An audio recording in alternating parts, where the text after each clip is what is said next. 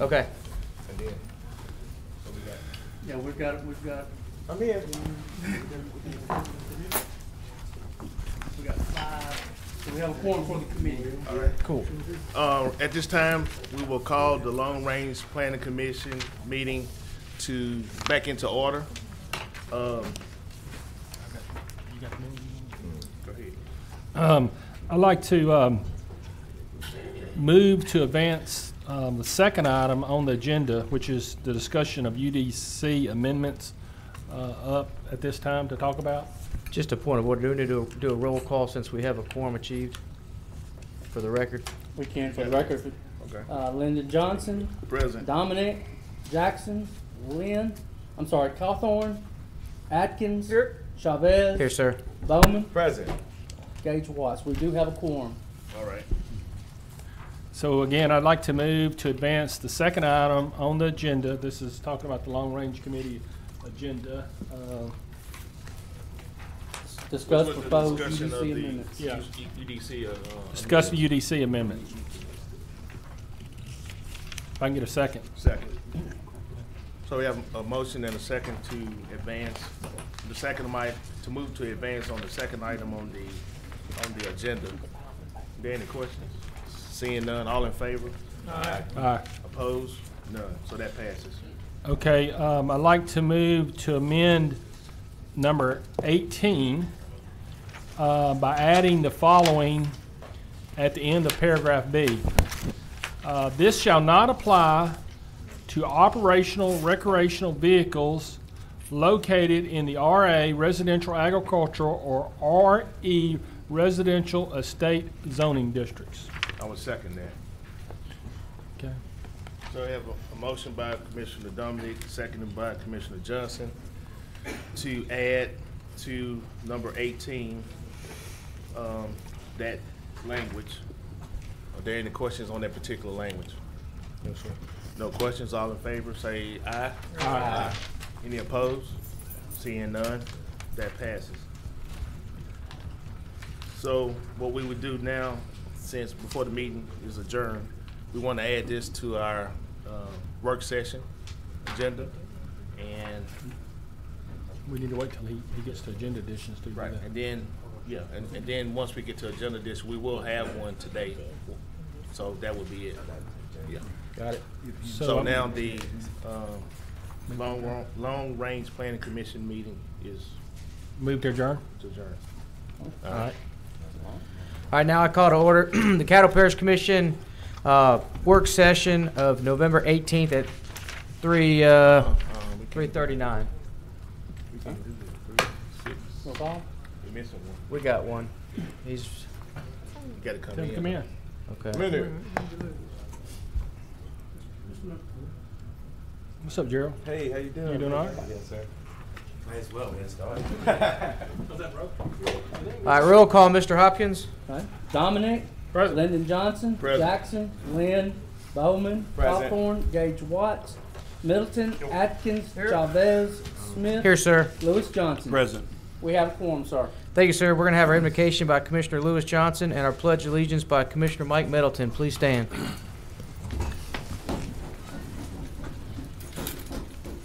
Let us pray. Our Father in heaven, Lord, we come before you now in the name of Jesus, in whose name there is peace and fullness of joy. Lord, we thank you now for this day, O God. We thank you for your gift of life. Thank you, We Lord. thank you for all that are here on today, O God. Lord, we pray that you would, by your Spirit and by your power, put us on one accord, O Lord. We pray that all that we say and all that we do would give you glory. We pray, O God, for our city, for our parish, for our state, and for our nation, O God. We pray, O God, that the decisions that we make, O God, will be for the right reason and pleasing to you, O God. Lord, we thank you for this opportunity. We thank you for your grace, and we thank you for your mercy. Oh, yeah. And this is our prayer in the precious and perfect name of Jesus Christ, our Lord, we pray. Amen. Amen. Everyone, please face the American flag. Place your right hand over your heart. If you're a veteran, you have the option to render a brow salute and recite with me the Pledge of Allegiance. I pledge allegiance to the flag of the United States of America and to the republic for which it stands, one nation, Under God, indivisible, with liberty and justice for all. All right, thank you, commissioners. I do know we have one agenda addition. Need to vote on expanding the, go ahead. Yeah, I have a, I move to add an item to request, to expand the agenda to request that the MPC and zoning administrator suspend enforcement of section 8.10 of the UDC until such time as the commission can properly address this issue. Second. All right. Now we're voting on expanding the agenda to add the addition. Public hearing. We got to make a public hearing. Do we have anyone that'd like to speak for the agenda addition?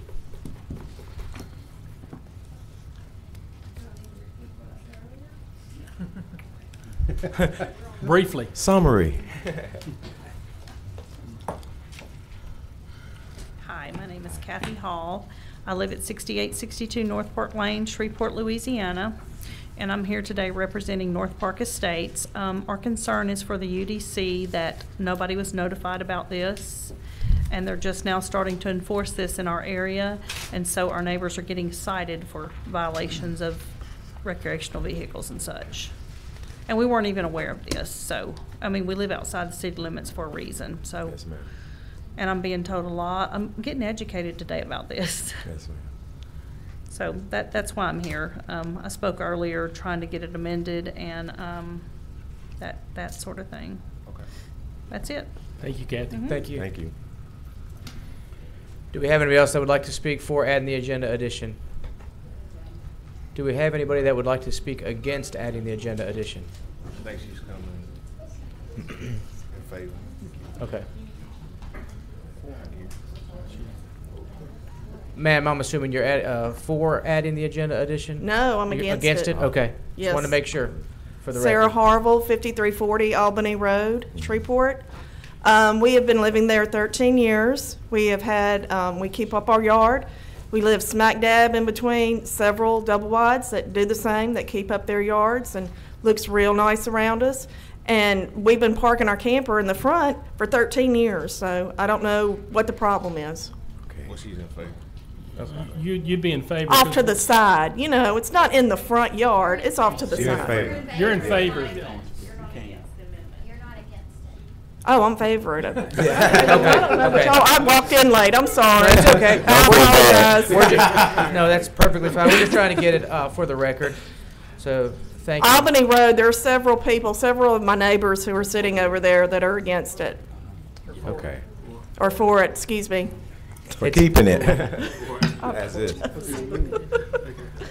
Thank you. Thank you, ma'am. Got another one in favor. Coming.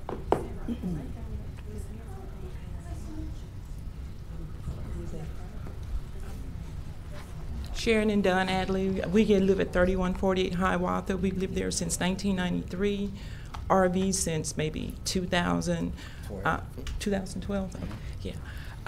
We use it. It really was a contingency plan. If it floods there, the light goes out. We use the generator on it. We really need it. Our yard is nice, clean. Everything looks. But we did get cited. You'll get cited. Yeah. Thank you, Mrs. Dunn. I appreciate it. Correct. Okay. We're going to fix that, though. Okay. Is there anybody else that would like to speak on? Sure. And this is actually just for expanding the agenda, Right. is really what this is. It's Jane expanded. Tappy, 4380 Acorn Circle. We've learned a lot here in the past hour, so I just want to kind of reiterate that I would like to see all of those that were supposedly notified that their zoning was changed from RA to RE, that they be notified properly and with whatever means is necessary so that they can know they either have an issue or they don't have an issue. And we don't have hullabaloo and questions and unanswered questions, that they know what's going on with their property, and then they can make decisions based on that. Absolutely. Thank you, ma'am. Is there anybody else that would like to speak?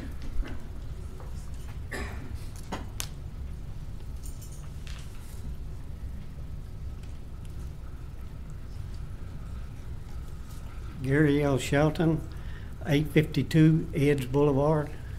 I've been living there about 34 years, and I've always had an RV parked in the front. I keep them up. They don't look bad. And you know, when you move out to a place out in the country like that, outside the city limits where you can have some. And everybody don't have enough money to pay storage for something like that. And if you can't have something like that, what's the need of living out like that? Thank you, Mr. Shelton. Would anybody else like to speak before we close the expansion? Got one more.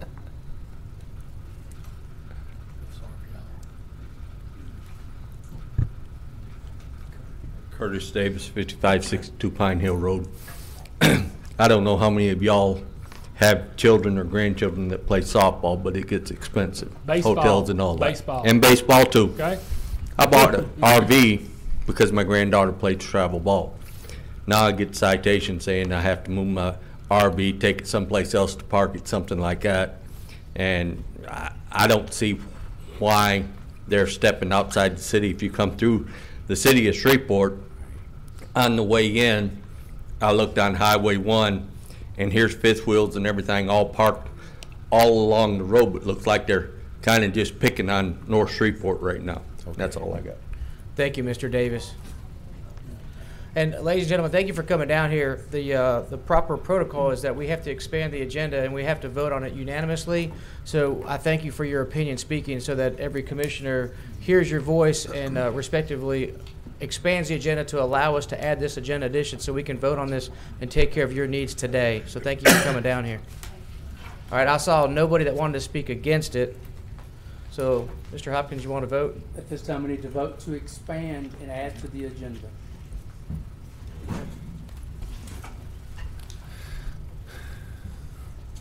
Get a little workout. Mario. Right. Pre-workout. He can do it. And that passes 8 with 4 out of the chamber. So that, can you just explain to them, this is just added to the Absolutely. agenda, then we'll vote on it under new business or Well, old business? unless you would like to suspend the rules, go ahead and vote I on make- this. Let's and do it. let Yeah. these people- I recommend make a- we do that. I make a motion to suspend the rules, take this Second. item up now. Is they already here? All right, we have a motion on the floor and a second by Commissioner Middleton to suspend the rules. We're doing this, citizens, so that we can go ahead and vote on this and get you guys out of here. We know you have work and kids to get tend to. So You might wanna see please, say and listen to this. Commissioner Johnson, you have, No, go ahead. okay. I'm on the board. This is just a Real suspend. quick, Commissioner folks, Middleton. I'm about to finish 4 years. I've never seen anything float through as fast as this has for y'all today. Just want to say that. All right. Thank you. This is what happens when we work together. I'm telling you. All right, please vote. Just suspend the rules. This is suspend the rules, Mr. President.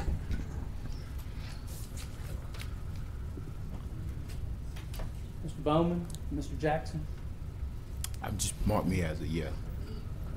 All right, that suspends the rules. All right. Now we'll vote on the issue. All right. And you want me to read the issue again?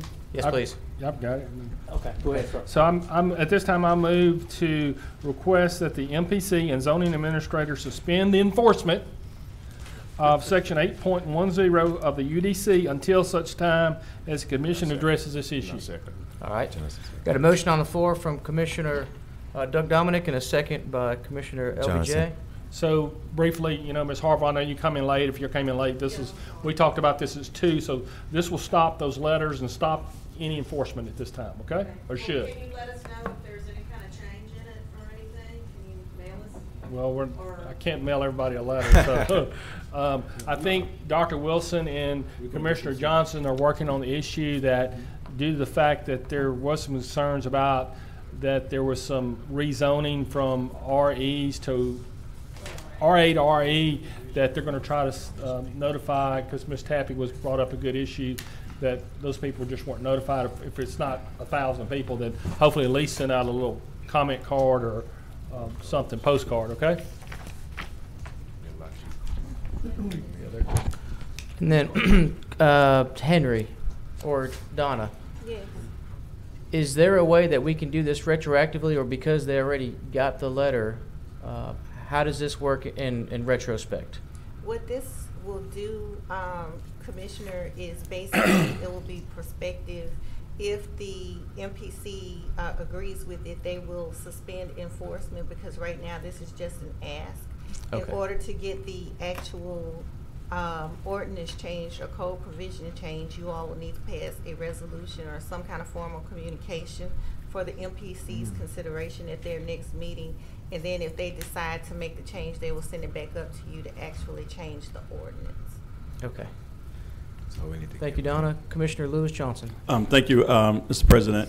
We're having quite a bit of discussion as relates to MPC. I see Mr. Clark is here. Right. I want to see whether or not he would like to address, or is there anything you'd like to say on this issue at this time?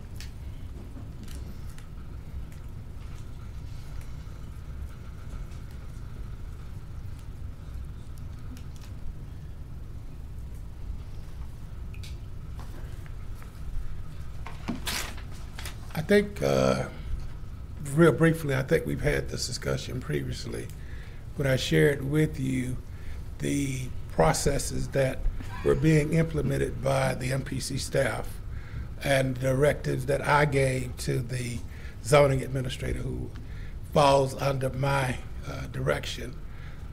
We are in favor of looking and researching and at the difference between how the city operates and the parish operates. And if you remember, Mr. Atkins, you and I were talking about that at this meeting, that it may be counterproductive, because that's the reason that you all adopted the UDC, was because of the desires that you had for the development of the city of Shreveport and those areas on the edges of the city of Shreveport, which fall into the planning limits.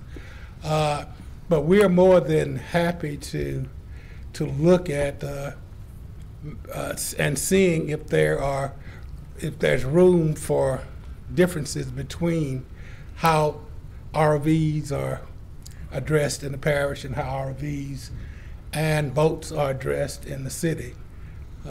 Basically, you have the same properties. You have residential properties in the parish, and you have residential properties in the city. But like I said, we're more than happy to look at making a recommendation for possible amendments to the ordinance, but that's the law right now. And you're perfectly within your control to suspend our ability to enforce the law, but we'll be more than happy to review everything we're doing. Thank you. Mr. Clark. Thank you. Hang on. So, Commissioner Johnson, is that is all? He still has the floor. Yes, I just I just want to give him an opportunity to be on record and at least to have some input on a topic that clearly involves him and what he does. So, thank you, Commissioner. thank you, sir. Commissioner Doug Dominic. yeah, so if y'all want to hear, Adam was here earlier. We talked almost an hour with him. Okay, So, I didn't know that. yeah, I'm sorry. If we vote to, request that it be suspended, y'all going to stop the enforcement of this? We would cease to enforce the ordinance, and we would ask that, because Adam doesn't speak for the MPC, only I can speak on behalf of the MPC. We would ask that we have time to explore amendments to the ordinance and not just totally suspend. Yeah, well, I think that's in there until such time as the commission addresses this Right. issue, so to give us time to come back and completely amend our ordinance or Right, changes. we would do some additional research and make recommendations to the MPC board to send a recommendation to the parish commission. Okay, thank you. All right. Thank you, Mr. Clark, for an amicable solution. All right, guys, please vote. This is it. We vote no. What we vote no? The actual. Mr. Hopkins, you want to go ahead and read Voting it? to move, to request the MPC and zoning administrator to suspend enforcement of section 8.10 of the UDC until such time as the commission addresses this issue. Is this the agenda addition or? This is, Yes. this is the agenda addition, that's correct. That's-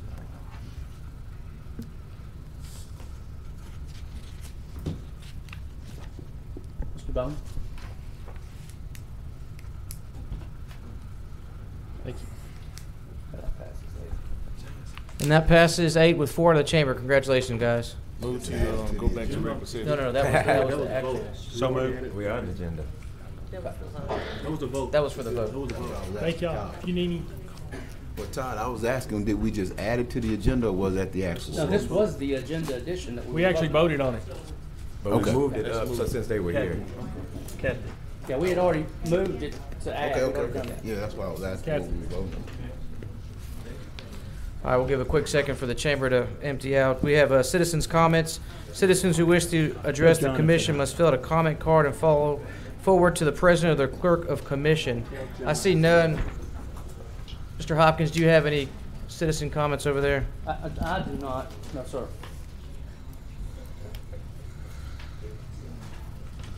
All right, moving on. Thank you.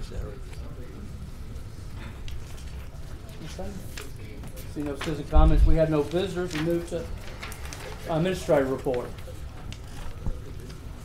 This one, Commissioners, good afternoon. Good afternoon.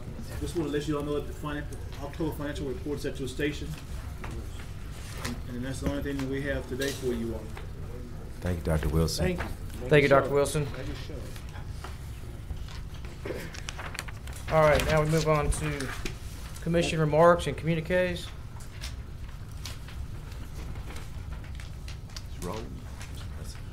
Commissioner LBJ. Yeah, we had a long-range planning commission, long-range planning meeting, which convened, well, we recessed and then reconvened right before this meeting to try to handle the issue with the, call it recreational vehicles, section 8.10. On number 18 on the form that we had. I got numerous calls from citizens in District 2 and District 1 about those letters that went out to them saying that they was in violation. And some of them have had RVs and boats in front or on the side of their homes for over many years. 30 years. And yeah, well, the latest one I heard was over 30 years that they had parked either in the front or on the side. And so I think one of the main issues is, you know, when we decided to go with the UDC, there were public hearings, but if a homeowner or resident of Caddo Parish, if they felt that it wasn't, you know, going to affect them, they didn't go to it. You know, they think, well, that's nothing that would concern me. But now they're realizing that, you know, some of those changes did affect them. And so by getting that letter, it riled up a lot of unreadiness. And so one of the main concerns is how do we get that information out to the citizens of Caddo Parish. And so I'll try to work with Dr. Wilson to see how we can actually try to do that, because, you know, everyone doesn't have internet at home. Everyone, I mean, newspapers, not nobody really is buying newspapers. We've got a few people that do, but, you know, that's still not a 100% way of reaching everybody. And we got to do better on the communication from, like, say, when we make those changes to those property owners. And so that's one of the major things that came out today, along with section 8.10. And hopefully that we'll have a meeting Thursday at 12 o'clock, if everyone is available. Got a tiny home. You've got a tiny home. Yeah, yeah, the tiny homes, that discussion will come up too. I think that would be in our next meeting as well. Committee meeting. Well, like I say, will be Thursday at 12 o'clock. Right. So if that's a good time for you guys, we can have a quorum. And if it's not, then I need to know so we can set a time so that we can actually do this. Because we got 36 items that we need to look at and either approve or reject. You mean for the committee? Yeah, for the committee. Good, so. Yeah. For the committee. So we need 5 out of 8. Yes, sir. And I got to be able to have a quorum in order so that we can move on these things. You're not on it? So if it's another time. Who's on? Where's the committee? You have the agenda. Is Lewis on it? The committee, you need the committee members? No, you're not on it. You're not on it, Lewis. Cool. It's Lyndon, Doug, Stephen, Lynn, Atkins, Chavez, Yeah, me, there, so. Stormy. John, can you make lunch? Stephen? I can't make lunch. All right. Gerald? Yes, sir. Mario? Count me in, Commissioner. All right, so we should have 5. All right, we should have 5. Okay. All right, thank you. Let me down there. All right, thank you, LBJ. Commissioner Doug Dominic. Are we on communication committee report? Yes, sir. So, Crystal, so I just sent Ken a text. We're gonna do it 9 o'clock Wednesday, okay? So LB, if you can make it, we're gonna have the grand opening of the compactor site there at North Caddo, right there at Blanchard at 9 o'clock Wednesday, if you can make it, because it's joins your district too. Todd, hope you get to come too. So 9 o'clock Wednesday, okay? All right. Thank you, Commissioner. LBJ for the second. Yeah, I also forgot that Friday at, I think it's 11 o'clock, we're looking to do the MLK Garden grand opening, if the weather doesn't rain us out.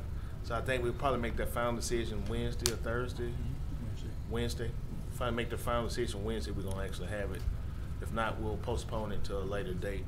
But right now it's at Friday, 11 o'clock at the MLK Community Garden, LaGuardia and MLK. Sorry, one thing. Go ahead. So Ken's texting me. Apparently he is watching this from above. He says, no, it's not open to the public until next week. So we're going to have our opening, I guess a ribbon cutting Wednesday, but it'll be open next week to the public. Got it. Okay. All right. I see no other commissioners on there. We'll move on to the president's report. I'll yield for the president till Thursday. Move on to old business. We have no old business. We move to new business. Authorized introduction of ordinance number 5936 of 2019. Move to advance. Second. Got a motion to advance from LBJ and a second from Mike Middleton. No one to speak on it, please vote. Whoops, I accidentally hit no, I meant to hit yes. There we go. That passes 8 with 4 out of the chamber. Authorized ordinance number 5937 of 2019, amending the budget of estimate revenues and expenditures for capital outlay in the amount of $175,000 to provide an appropriation to add traffic light to Southern Loop. Move to advance. Second.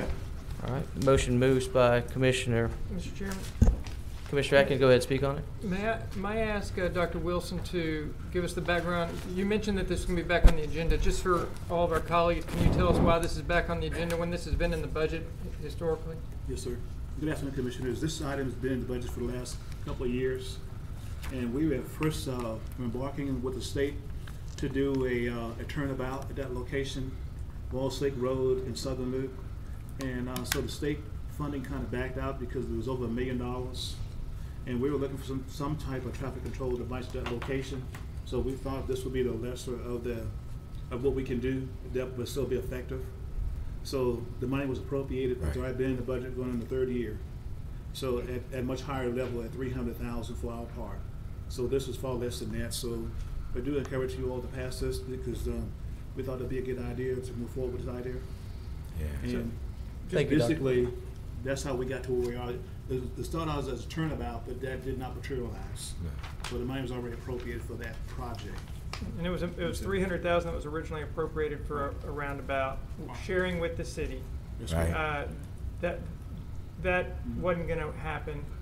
So we dropped down to a traffic light, again sharing with the city. The total cost of the traffic light is $250 as opposed to what we originally thought was $600 for a roundabout.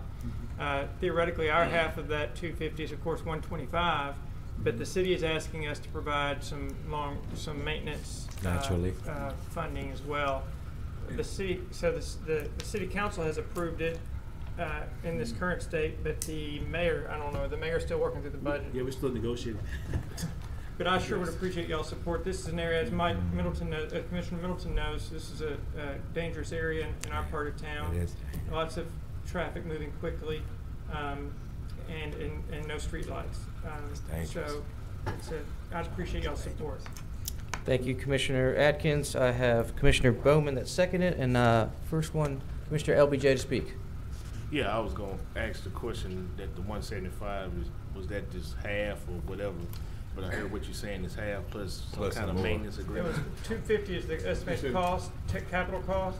So our half of that is $125, and then we're putting $50,000 on. We are proposing in Dr. Wilson's negotiation with the city. We've been proposing that we put an additional $50,000 for future maintenance costs, and that's still in discussion. All right. So is this light in the city or is it in the parish?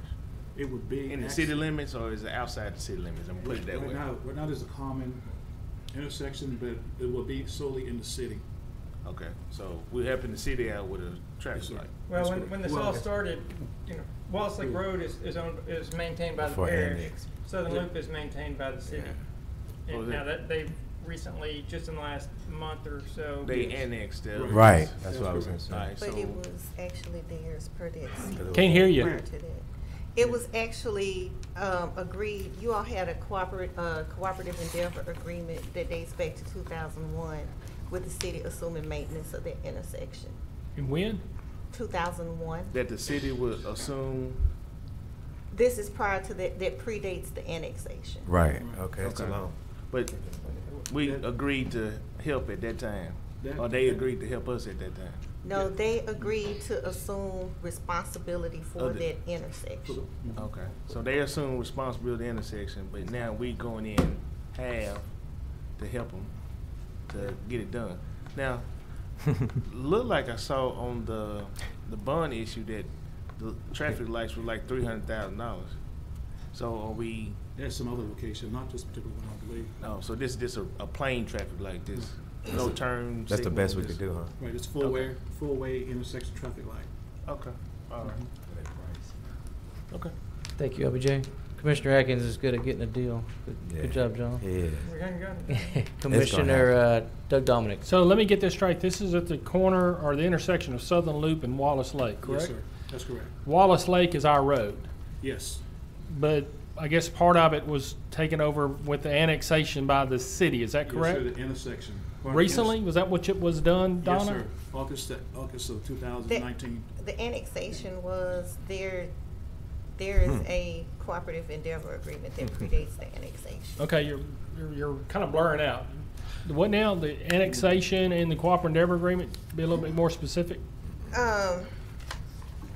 Commissioner Islam. I'm sorry? What I would suggest is that you take the time to read it, but the cooperative endeavor agreement gave the city maintenance in custody and control of the intersection prior to them annexing it. And that was done in 2001? Yes. Okay, but basically what we're coming in is helping them out to put up the stoplight, if I'm reading this correct, at this point. And that's being recommended by y'all? Yes, sir. Okay. Just to make, if I may. That's a lot of Mr. growth out Chairman, there. if I may. Commissioner Jackson, may he? Hang on, I still got the floor. Oh, I thought you said okay. No, I just hope we're not opening up a bunch of can of worms where we start putting up city lights is the only thing. But I know I'm aware of that issue, so this time I'll be voting in favor. Is that all? I'm done now. Okay. Commissioner Jackson, Commissioner Atkins wanted to make a clarification. Would you mind if you? I'd be happy to yield to Commissioner Jackson. Okay. Go ahead. I was trying to get some more. Just want everybody to understand that, and as I mentioned, the parish does own and maintain the vast majority of Wallace Lake Road. It's only been, and certain commitments were made during that process, or earlier, pardon me, the commitments were made earlier, or I should say, changes were implied earlier, but this true annexation of that intersection just occurred in August. And Councilman Bowman has stated that they could de-annex it if necessary for a period of time. So it's just something we're trying to get done. Thank you, Mr. President. Thank you, Commissioner. Commissioner Jackson? So Dr. Wilson, did I hear you say that the street light is wholly in the city of Shreveport? It would be based on the recent annexation of the So this is a street light completely in the city of Shreveport? Yes, sir. And the street light sits on a parish road or a city street? We'll be sitting on the city. Okay, no issues with that. I would like to look at turn signal that needs to be done at MLK and North Market, because I have seen 2 T-bones. I'm just saying, I have seen 2 T-bones over there in the last month, and I think the process that is used to determine if there is a turn signal, is how many T-bones, how many head-on T-bone collisions that they have, which I think is quite a flawed method. But I think that predates a lot of us being here. But I would like to have a conversation about that because I do like this collaboration. I do like this collaboration that I see between the parish and the city. And so I just want it to be known that when I come for some same collaborative suggestions in another area, that we have this open mind and mutual understanding that we can, turn phrase, we are within our legal.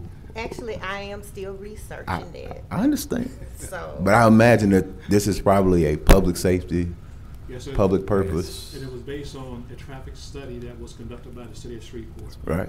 Yes, Well, sir. if we got to do a traffic study on MLK Yes, sir. and North Market, Yes, sir. We can. let's do the traffic study because I think there's a whole lot of traffic coming through there. And just last week, there was a T-bone accident. Somebody was trying to turn, and you got all that traffic turning to go into the parish off of MLK. So I just want us to be mindful of that as we go forward, Yes, sir. and keep that into consideration. Now, I know you will. I just, not you. I'm talking about the people around the horse show. Thank you. Thank you, Commissioner Jackson. Commissioner Mike Still Middleton. Bowman. Thank you. I think Commissioner Jackson's comments are good. However, both Dr. MLK Road or Street and LA1 are state highways. Both of them are. So, where this one, Wallace Lake Road and Southern Loop are city and parish. Thank you.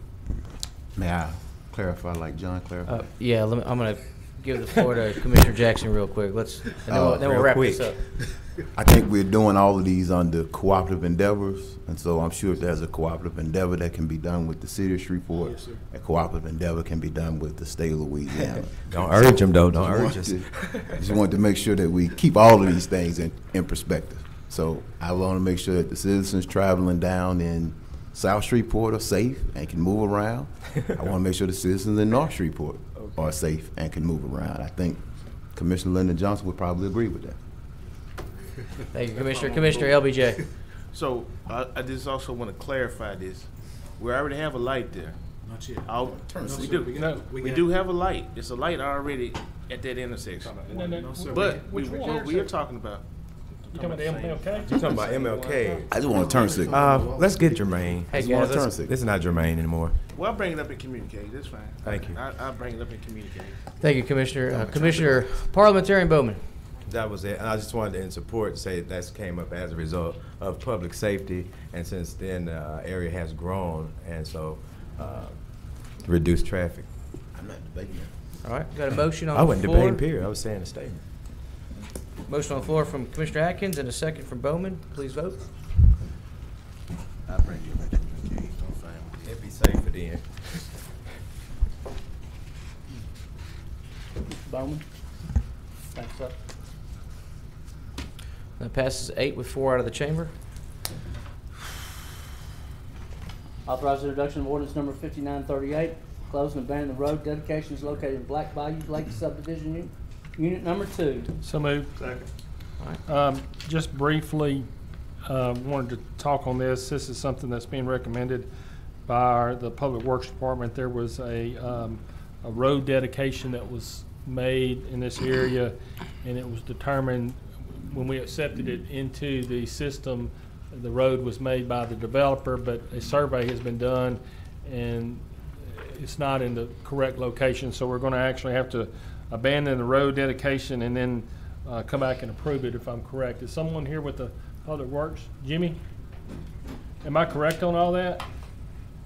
We need to abandon this one, and then we're going to come back and approve. You won't have to approve anything further. We're getting rid of these dedications. The road is not located in these dedications. So all the adjoining landowners are working together. We're abandoning these road dedications, and as soon as that action is taken, I've got a plat signed by all of the adjoining landowners. That'll fix where the road is. That'll dedicate where the road actually is. Okay. Thank you, Jimmy. Yes, sir. All right, I see no one wanting to speak. Please vote.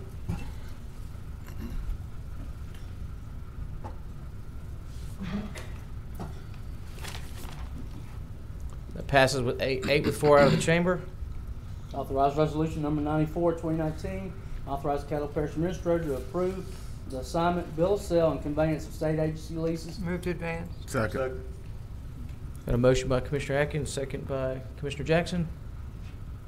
Would you like to speak on the motion? It's a small energy lease, like a little over an acre in District 9. I'm not sure about District 1. I see no one wanting to speak. Please vote.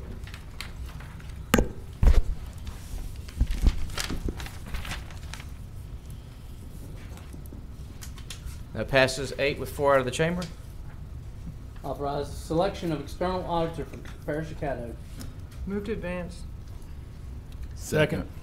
All right, got a motion from Commissioner Atkins, second by Commissioner Jackson. Commissioner Atkins, would you like to speak on that motion? Thank you, Mr. President. Just to remind you all, we spoke about this a couple of weeks ago. The Finance Committee reviewed the RFPs from three CPA firms, and Carr, Riggs, and Ingram is currently the leader in that evaluation. And Commissioner LBJ had asked, you wanted to make sure that the whole body would be voting on this selection. This is the opportunity for the whole body to vote on that selection. Thank you, Commissioner. Commissioner LBJ. Yeah, I wanted to know what was the difference between CRI and HMV. Bird, Mackerel, and Vestal. Yes. What the difference as it applies to the fees or the? Well, the fees are the same, so what gave CRI the advantage over HMV? Well, there were several qualifications that we scored.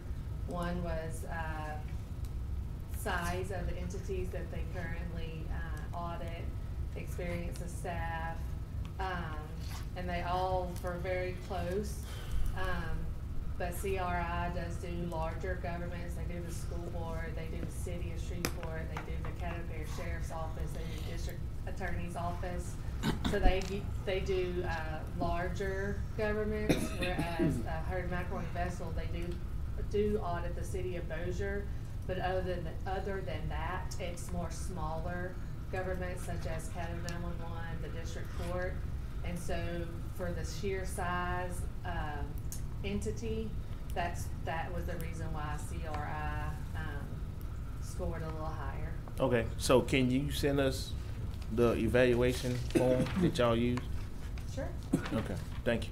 Thank you, Commissioner. Commissioner Jackson? Yes, some of my question has been answered, but I do want to know, is this the audits that we, or is this just the annual? Financial audit. These are the regular audits that we have been done, but this is not the ones that we were in the, No, sir. with the different This is departments not and the stuff? external Okay. Yeah, those are the internal audits that you're thinking of. This is the financial audit that's done annually. Yes. That goes to the legislative, okay. So you get your annual report off of and all that. Nice. Appreciate you, thank you. We're gonna start making some kind of distinction between it so we'll know. that was what I I mean, was if it says Financial external and financial procedural audit policy. or Yeah, internal. financial. Yeah, we put financial in and then we'll know. So the difference is the external auditor comes in and does just financial. So that the word external and the word internal is your differentiation there. Internal does internal processes, and the internal auditor audits internal processes. Or and they work as if they're one of us.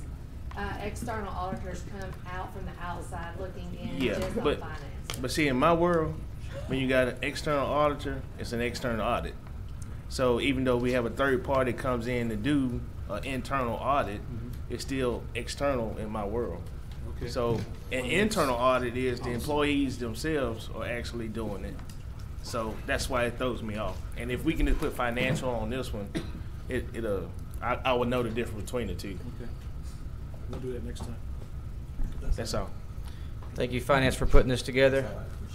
I see no one else wanting to speak on it. Hold on. Oh.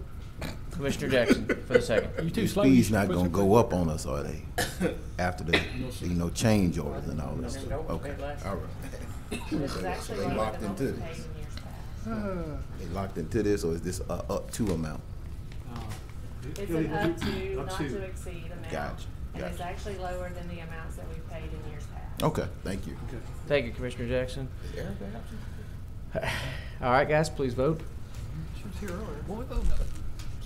Yeah, she was at the commission meeting.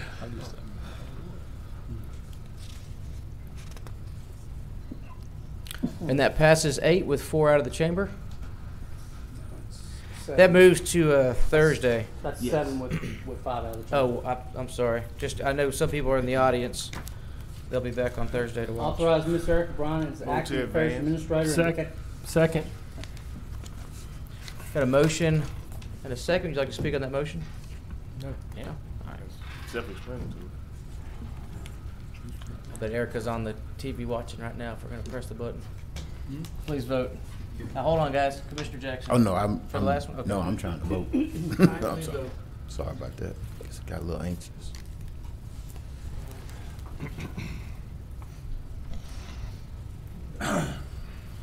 That passes 7, 5 out of the chamber.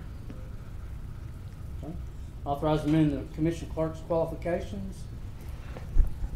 So move to Thursday. Second.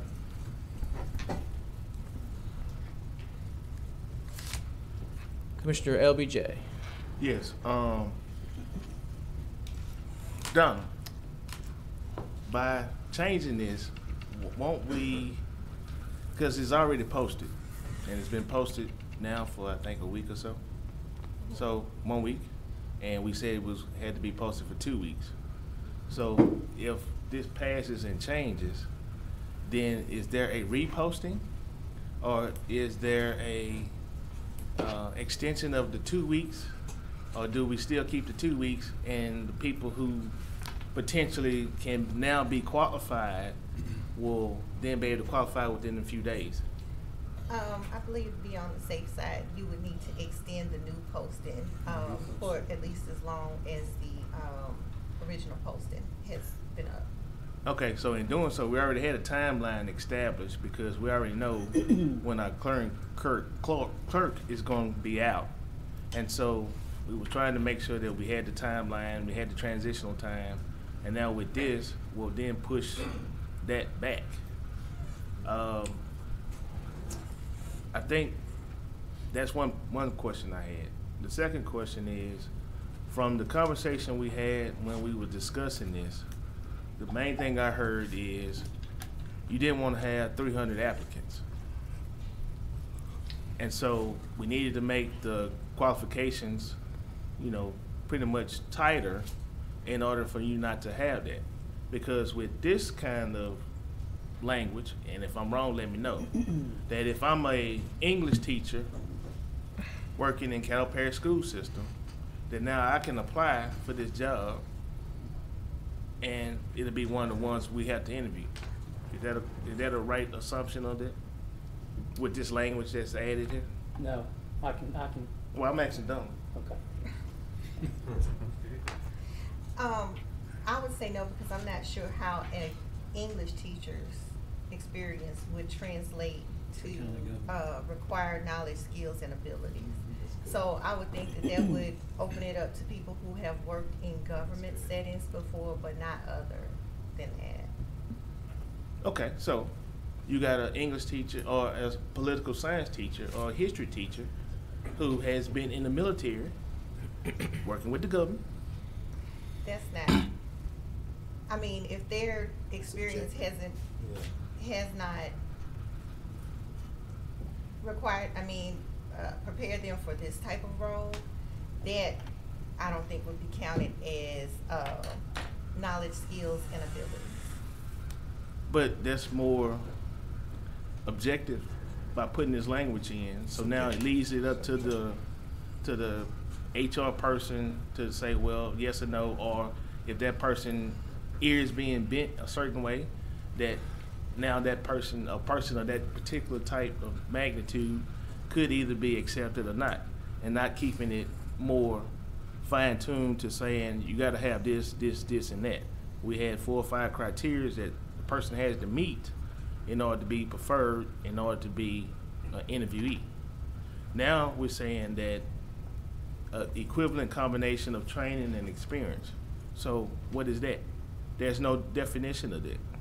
It doesn't say that if you got an associate degree, you got to have this many years. If you got a GED, you can have that. It doesn't say.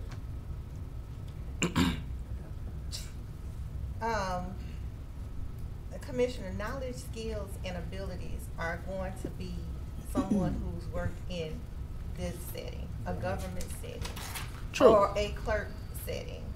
That's not going to be someone who was with the military police. That's not going to be a file clerk in the Army, or anyone like that. I mean, because those skills don't translate to this particular job. But if they can do the correlation that it shows that it can, then what? If they can do that in a resume, then I guess they can be considered. I'd like to see it though, because they need to work on mine. Where are you going? You're not going anywhere. I'm not, but I'm just saying. I'd like to see it. Is Donna qualified for the job? Are there any department heads or assistant department heads that have a qualification that you got to have a bachelor's degree in a particular subject?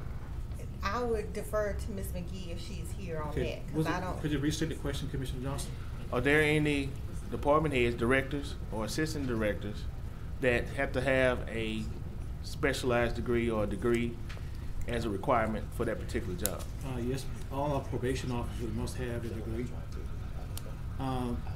Directors typically prefer to have a degree, not necessarily required, but all equivalent years of experience.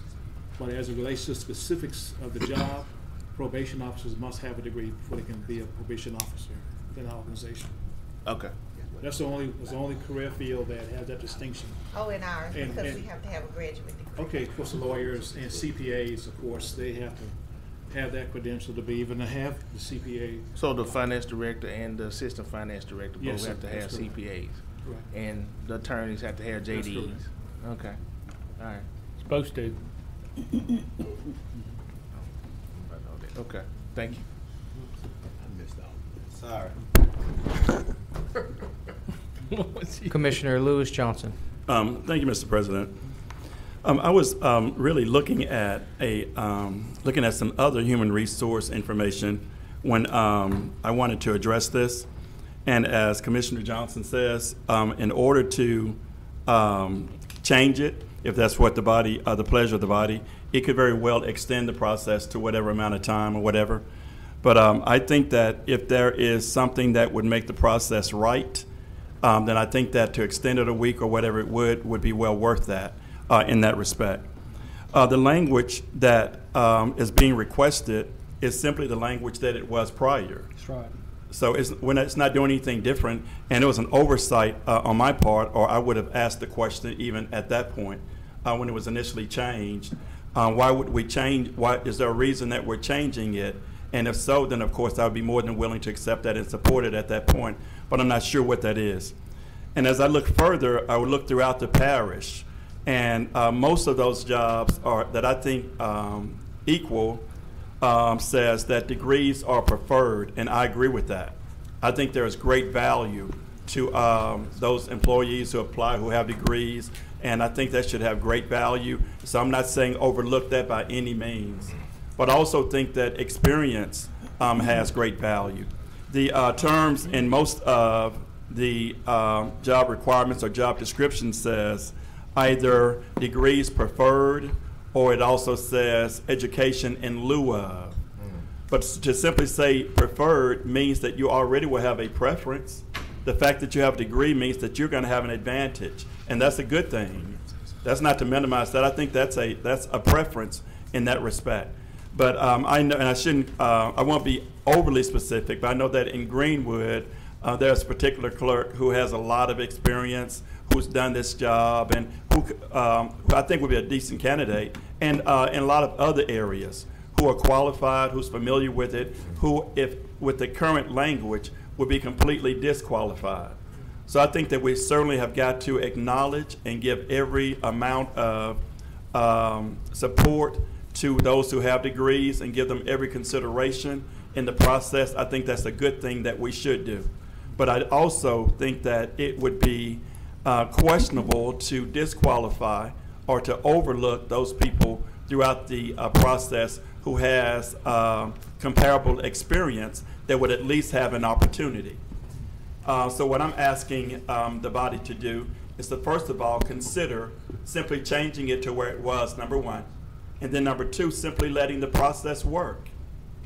Letting the process work. So this is the body who would look at those applicants and will make a decision, well, whether you have a degree or don't have a degree, we don't think that you are going to make that cut. And if not, I think that's fair and reasonable. So because the goal is to have the best candidates that we can, and I'm sure that the process will, I think that the goal would be to expand it and to get the very best as opposed to limiting it simply based on degrees. I'm not against them. I think they're great. I'm thankful for mine. But also when we look throughout the parish and other areas, we see that there are members who do a great job in various capacities who do not have a degree. This position being one of them. So that is why I am asking the body to at least consider not taking that out, but to at least give an opportunity to those who have qualifications that this body view as acceptable, have experience that this body would view as acceptable, to simply allow to be inclusive for that reason, so that we can all do what we all want to accomplish, which is identify the best person for it. So that is why I brought it to the attention of the body, asking for that consideration based on that. And I'm still not sure why we excluded it, unless it was a time thing, or whether it's based on time or that type of thing. Those things are important to us, but getting the best qualified person and being as inclusive as we can, I think is more important. So thank you.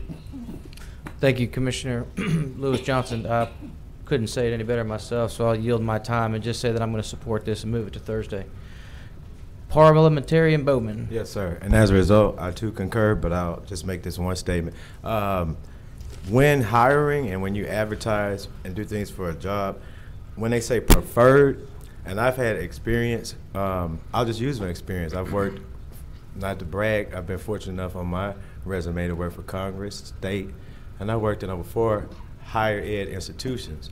And when it came to the last one, down in New Orleans, Dillard, when they say preferred, sometimes when you come in, that's why they want you to come in and you interview and everything. Sometimes experience trumps that degree and everything else. I have 2 degrees and some in different areas. But the point is, when I went through the interview and after the people saw me and everything else, well, what the job was for required a doctorate. But at the same time, because they had preferred means not limited to. That means it's something that we would like to have, but if we don't, the experience part will then circumvent and trump, no pun intended. Thank you. Right. Did you get the job? I did. And the only reason I came back was when my mom got sick. We call you doctor. Thank you, Commissioner. Hello. Commissioner Jackson for the first time. Yeah, I'm kind of, and I called you, Commissioner Johnson, to get some clarification on it, and I reached out to Commissioner Chavez. I'm still waiting for his response. But I was a little confused on it and was a little concerned about it as well, as to why we would add it. Now, to answer your question about why we removed it, one, I was in support of removing because it was sort of broad and it kind of opened it up to almost anybody. But now I have a concern because listen to Attorney Frazier say that a teacher who's worked in civics and government would be excluded. Now I'm concerned that, you know, that's a little subjective because I might think that they qualify under these new terms at this point. So at some point, I think we need to try to figure out what exactly it is that we want at some point. And so, you know, I don't have a problem adding this back in, definitely by no means, where I thought we were trying to exclude anybody. I like to see the best qualified individual get the job. What I don't want to do is exclude anybody from getting it. And so that's why the teacher scenario raised a concern for me, because if you have a teacher out there who has knowledge and is organized and can speak with proficiency about government, why wouldn't they be qualified? I think that's who determines that? I guess that should be my question: is who will determine whether they make the cut? Will we determine, or does HR? HR is slated to do the initial screening for you all. Mm-hmm. You know, they do it very professionally. They do it all the time. That's their livelihood. So they will do the initial screening for you all and give you all the lists, because you may have some so far out that they don't come close to being any of the criteria. So you'll need to see all that. Right. And they are pretty well versed in figuring out whose qualification best match the criteria you set forth. Yeah. That's what they do for a living. Yeah, but sometimes I've seen that model be totally wrong, completely wrong. And so, you know, I'm not saying that they're going to be wrong. I've just seen it. I've seen people get it wrong sometimes, and you exclude. You and Commissioner Bowman talked about personal experience. I think we've all probably gone through that experience where we felt we were excluded from something that we probably were overqualified for. So that's a little bit of a concern to me. The other question that I had was, and Cheryl is not here. Is there an HR person here that can answer this question? Cheryl's not here at the moment. So there's no way. Okay, because now don't we need to go back and push our timeline back? I think we need to. It's been recommended that you do that, just to make sure everything is on a level playing field. Because and so now the people who have submitted, you know, do we have to notify them? What is our obligation legally? If they submit it, they will still be in the pool of candidates. Okay. You're just expanding your pool now. So between now and Thursday, can we get something from HR? Because this would be a EEOC type thing, since we're going through HR, right? Since they're going through our normal process. Yes, sir. This would be and so I just want to make sure that everything is in line from a. I'm going to have Cheryl come and explain the process. Right, because we don't want to end up with an employment situation where somebody's claiming the process was tainted, the process was unfair, they changed the rules in the middle of the process. We're out there now, and I saw that it was being advertised. Yes, sir. And so now people can make that claim, well, y'all changed the rules in the middle of the process. So I'm totally fine with advancing this to Thursday. I just think we need to get subject matter expertise and get the right guidance on how we need to go forward, because I don't want to subject us to any type of employment liability. And that's something that we do need to think about as we do this process. So those are my concerns, and hopefully we can get those addressed. And I'm trying to figure out what Attorney Frazier got against teachers. I have nothing against teachers. I hope not. Why would you? All right, hold on, guys. There's been 30 years in I got education. Let's draw this back in. Absolutely nothing against teachers. I got you. LBJ for the second. Yeah, thank you. But when we started this discussion, first thing I heard was, we don't want to have 300 plus applicants. That's first thing. And it was echoed by a number of commissioners about not having so many applicants and having it so general that so many people could qualify to do the interview. So that's why we went in and made the changes to the qualifications. All right, so one qualification is you got to be a resident of Caddo Parish. Next one is graduated from an accredited college university with a degree in business, law, public administration, or related field. Next one is 5 years of progressive, responsible experience in local government is preferred. So that's where we put our preferred at, on that piece. 5 years of experience in local government is preferred. And then the other ones, we keep in the same: comprehensive knowledge of the organization, functions, and operations of parish government, comprehensive knowledge of state and federal laws, ability to train and supervise, ability to communicate. So a lot of those will come with the experience, and it also will come with the education. And so how do you subjectively say that, well, I've been working for 4 years and I know how to train the individual and I know how to communicate with someone, and they haven't had the proper training to do that unless it's been through education and the working on the job training. You know, this clerk position, I mean, it's an important position for the commission, you know, and I just don't want to haphazardly say, well, we open it up to a whole bunch of people and we sit here and go through, because I told you I could sit here just like when we did the register of voters. How many people came, that's how many we need to be interviewing. So I'm always good with the larger number, but I'm listening to what I heard that day when we had our meeting. We don't want to have that many. So if you don't want to have that many, you're going to have to tighten up your qualifications in order for you not to have it. Otherwise, I can say that, I'm going to use that same teacher again, that I qualify for this based on what I see. And then if I don't get an interview, that's going to raise questions. It's going to be like, well, why I didn't? And you can say, well, because we felt that, and I can say, I feel different. Or I could be a chemistry major. I mean, and I could have worked for Barksdale.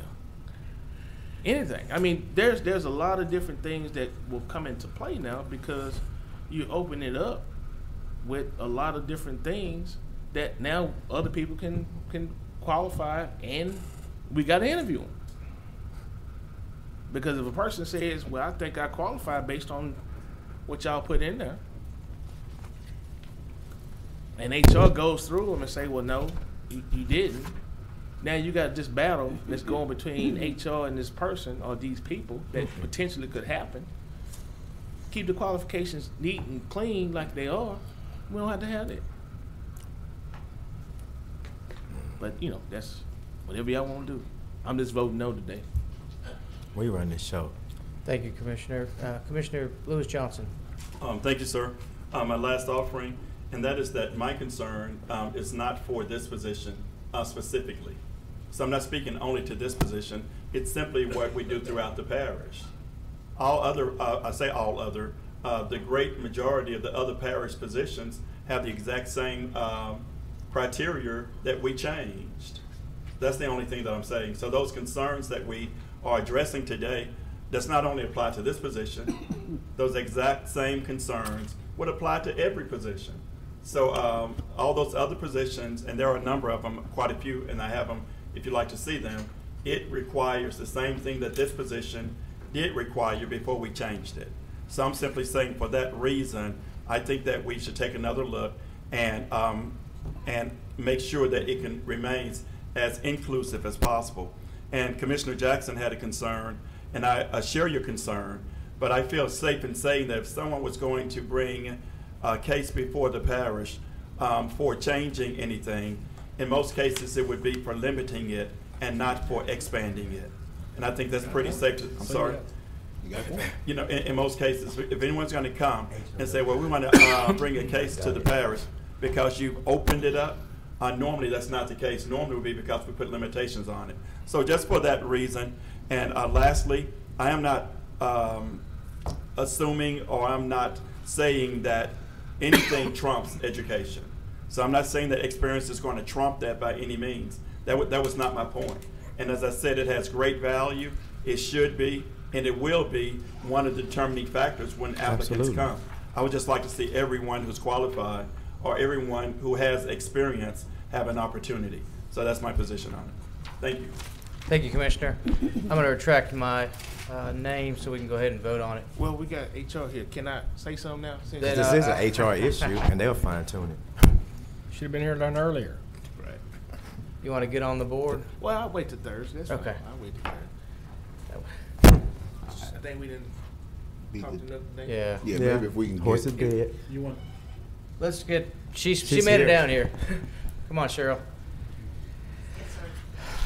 There's a commissioner that has a question for you, Commissioner Jackson. So, Cheryl, one of my questions was if we, from an HR perspective, and you caught the tail end of what Commissioner Lewis Johnson was saying, if we open this process back up and we change the requirement, whether we add or take away, are we subjecting ourselves to any type of HR liability? I just want to make sure that as a parish, we're looking out for that responsibility, because we don't want people, because we've already started advertising for this position. Certainly.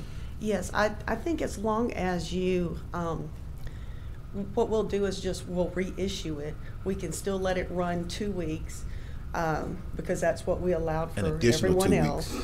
That's what I would suggest. Okay, that's our policy says we only have to do it for 5 days. Right. So, but since we started with 2 weeks, let's continue. So, but that would get around any issue of, hey, they changed the process midstream. That's we're giving the us. same amount of time to everybody else to, you know, give them an opportunity to apply. All right, and what's your thoughts on the, and I don't even think we asked you when we decided this, but I heard Commissioner Lewis Johnson indicate that this is sort of standard for all of our positions or most of our positions or something like that. As far as allowing a degree or some kind of combination of experience. Right. Is yes, that sir. Is that typical? That's typical, except if you're looking at some positions, say CPA, like an attorney, a CPA. Right. Like mine, I don't require I have an HR degree, but I don't require an HR degree. You know, it could be any kind of degree or 10 years experience or, you know. So that's standard language. Yes, preferred. Okay. Yes, sir. Preferred, meaning that, you know, we may give preference to that person who has that degree. Sure. Thank you for the clarification. Probation officers. Yes, sir. That's another one, probation officers. Appreciate the clarification. Sure, certainly. Thank you. Thank you, Commissioner. Commissioner Bowman. And that was it. I just wanted to ask you the question as well, Brother Jackson. This is not a uncommon practice, correct? No, sir. In human resources. No, sir. And you probably can't answer for everyone, but from my experience, again, in higher education, over 4 universities and even in governmental setting, since this is a governmental setting, just like the city and parish as well, that it's that experience piece that also has some of our own employees currently and other people in the positions that they're in, correct? Right. Okay, right. Thank you. Thank you. So we're not going to cherry pick stuff now. Like our great Dr. Wilson. Correct. With the experience. Experience matters, just like you, Dr. Wilson. Commissioner Lyndon B. Johnson. Degree does too. So, with the salary that this position holds and the job description that we have listed on the website, is this unusual, the way that it's written? The way it was written prior to? Yeah, the way that it's written now and it's advertised. The way it's written now is it's advertised. It's, I'm sorry, I'm trying to recall. It's the degree and 5 years preferred experience. 5 years preferred. You know, again, I work with directors, you know, the department heads to determine what kind of experience and education they feel the position needs. So this is not unusual. This is kind of basic language that you use as well.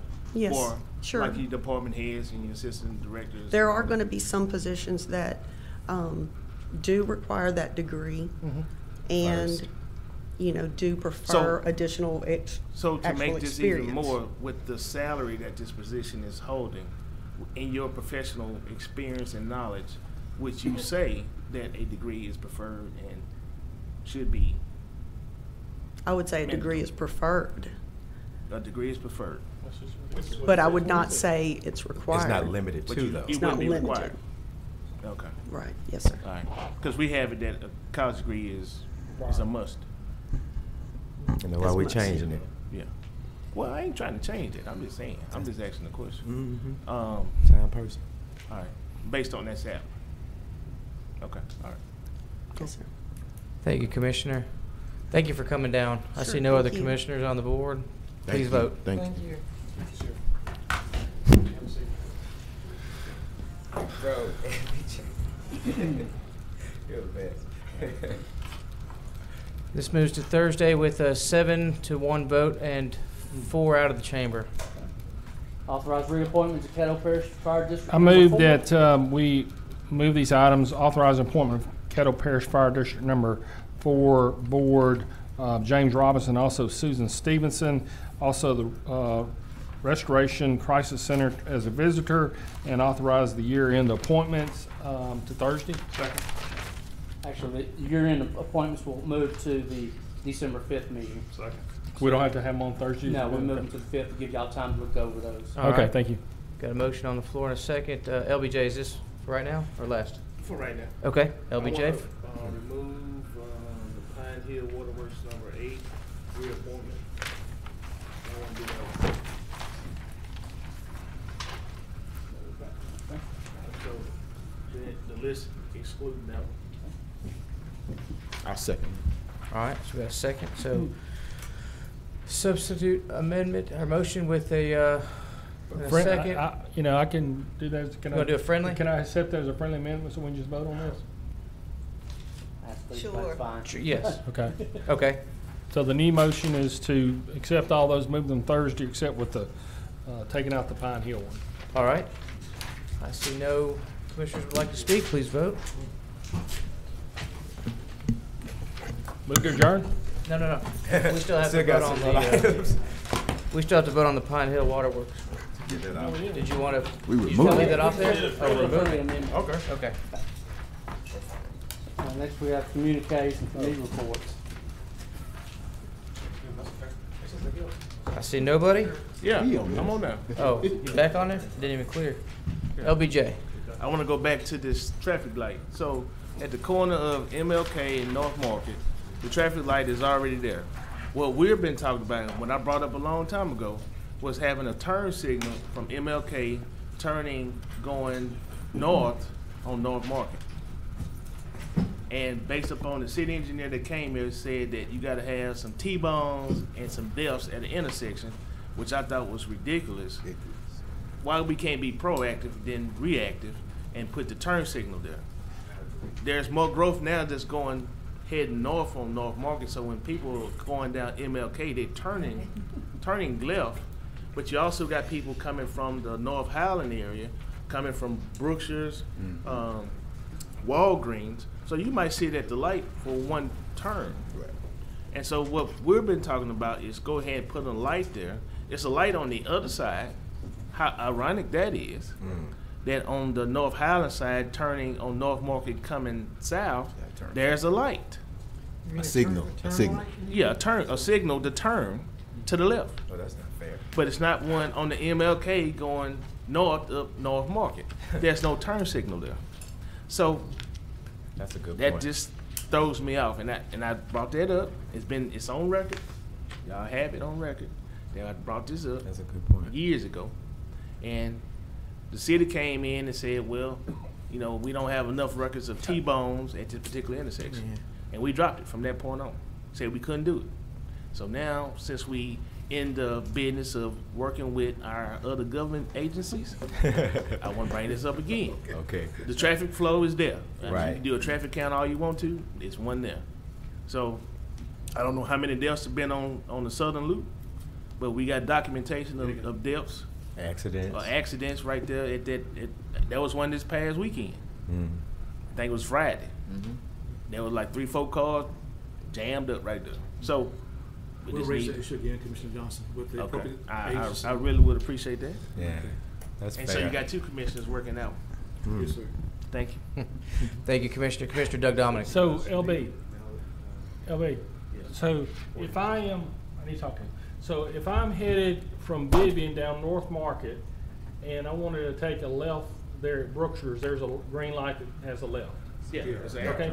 If I'm leaving Shreveport and headed back toward Vivian and I wanted to take a left there on North Market, I mean on MLK, there's a light there, I know. There's a turn signal there But too. if I'm going down MLK and I come up to North Market, that's where you're saying there's not a light. There's no turn signal there. And If there's I'm too coming much from traffic. Brookshire's, No turn. and there's a light there. There's a turn signal. Okay, Right. okay. So it's 3 turn signals. It's not right. One direction doesn't have a turn signal. Okay, all right, that's what I was just trying to get clear. Yeah, I understand your issue. I think John's got a little bit different Mine a whole lot issue. cheaper. Yeah, but I think you're. We'll contact the state. I've had this issue brought up before. Parish Road, State Road. I've always been told that's the state. The state's got to do that. Yes, sir. State's got. I got a place up in North Caddo were very dangerous. I mean, been wrecks, and can't get the state to do anything. And you know, our position is that's a state road, and the state needs to do that. So I just don't know where we're going with all this. A life is lost, you can't get it back. That's the And whole I point. understand. I completely understand that. That's the point. That's That's all that priceless. matters. A life is a life, no matter where they from, or North Island, or what. Do right. Just do the right thing. I'm done. Is that it? Commissioner Jackson? Do the right thing. Now, on this subject, if you could get a cost analysis on how much the turn signal is versus how much is constructing the new light. Growth is growth, and I think it's good that we have it. I just want to make sure that we are emphasizing public safety on our end up there in North, and I can't say North Caddo yet, but in North Shreveport, as we are on the southern tip. And if I believe, Hey, guys. sorry, if I understand the way it works correctly is, even though it's a state road, it has to be endorsed by a local traffic and engineering. And so if we have a traffic and engineering department, we can do our own traffic count. It doesn't have to come from the city of Shreveport. So, you know, I don't know why we would just defer to their traffic information. But, okay. No, I was addressing something else. So, because Yeah, but sometimes we do talk to the state, and we actually do the study for us. I understand. So they're the experts. I understand, but I know that their thing is they have to have it to put a turn signal or a curb cut or all of that. It has to have a local endorsement. It has to have a local endorsement. I do not think it gets specific and says it has to be the municipality. I think it just specifies that it has to be a local endorsement from the local body to endorse it. So I would ask us to look into that. And just in the midst of this conversation, I'm not objecting to the need for the street light down there. I just want to make sure that we have a care and a concern for public safety and citizens in both places. So, thank you, Mr. President. Thank you, Commissioner. Commissioner Atkins. Thank you, Mr. President. I want to say I'm supportive of safety on North Market, MLK as well. And you know, but I do want to say we don't have a deal done with the city yet. We still have some humps to get over. So this isn't a done deal yet. I'm just hopeful that we can get it done. And when it all began, it looked somewhat differently than it does now. Right. I mean, you know, the lines have changed a little bit when this all began. So thank you, Mr. President. Thank you, Commissioner Atkins. I know Robert Glass is taking notes of that MLK Drive, and we can revisit Professional Drive again, and we'll throw a resolution to the NLCOG member. Yes, sir. I'm not going to leave District 10 out, but sounds like a resolution that all of us can get behind on starting to work on some of this stuff. Thank you, John Atkins. Commissioner Bowman. And I'll be done. So here's the thing, why it's important to listen and not talk all the time, because when you were talking, I wasn't listening originally as far as the location, but when I started listening about the location itself, if history serves me correctly, when I worked at Southern, what do you call it when someone hits you, they clip you? Is that the T-bone? That's not a T-bone. No, T-bone is if they hit you in the middle of the car and they're perpendicular to you. Okay, well, it was at the same intersection that they're talking about. I was going back from my lunch break at Southern. I got hit there, turning from there. So, getting it clearer than that. That's why I'm talking out of order, because I feel what they're saying. Thank you. Move to adjourn. Second. Second. Third. Heard. When I was